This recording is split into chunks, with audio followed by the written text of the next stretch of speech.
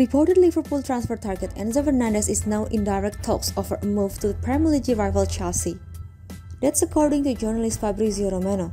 Posting an update on Twitter this morning, the transfer expert claimed that Fernandez has already given Chelsea a yes ahead of a potential move. Talks with Benfica are now reportedly set to commence.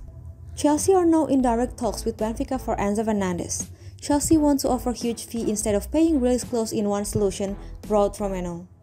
Benfica always ask full €120 million, around £105 million porcelain clause. Understand Enzo already said yes to Chelsea, LFC or MUFC made no bid as of now. This looks like bad news for Liverpool's pursuit of the World Cup winner. Having just shelled out a decent chunk for Cody Gakpo, you cannot imagine the Reds will look to match Chelsea's offer this month. With such a huge release clause in his contract, Enzo isn't going to come cheap. Not at all. Still, just as they were when Manchester United moved for Gakpo, perhaps Liverpool will be jolted into action by Chelsea's proactive approach.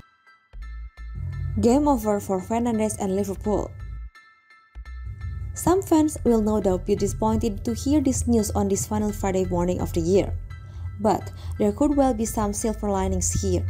Chelsea are also said to be in the race to sign Liverpool's top midfield target Jude Bellingham. Despite their decent resources, they are nothing like as well back as they previously have been under Roman Abramovich. There's really no way that they can afford to go for both Bellingham and Fernandes. That should mean one less competitor for the Borussia Dortmund man. Also, when you think about it, the fee that they'll have to pay for Fernandes is pretty outlandish. Yes, he's a huge talent and is only going to get better, but paying over $100 million porcelain for a player with such little experience is still a big gamble. That isn't the kind of gamble that Liverpool usually take. It's clear that there is interest in Fernandes from Anfield, though.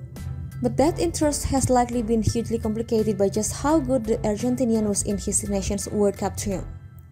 Where the 21-year-old could previously be seen to be a assured kind of signing, that is clearly no longer the case. So, Liverpool may just have to concede defeat in this one. They still need 2 or 3 midfield signings, but maybe now is the time to focus energy elsewhere.